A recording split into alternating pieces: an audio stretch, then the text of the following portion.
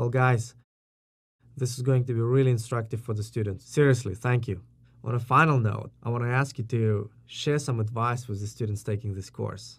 Just make sure that you understand the problem that you're solving at a really, really intuitive level.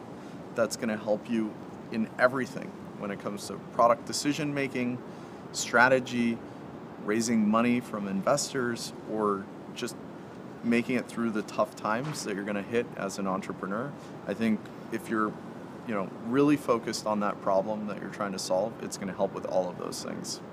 Yeah, so I think from my perspective, everything really boils down to people. You're building a team, you're trying to get customers, the right investors, the right advisors, and if you pull in the right people, they're going to have the same passion, the same drivers that you do, and that's going to help move the business forward. So all the time, just think about people, think about who you're bringing in, and that's going to help you grow.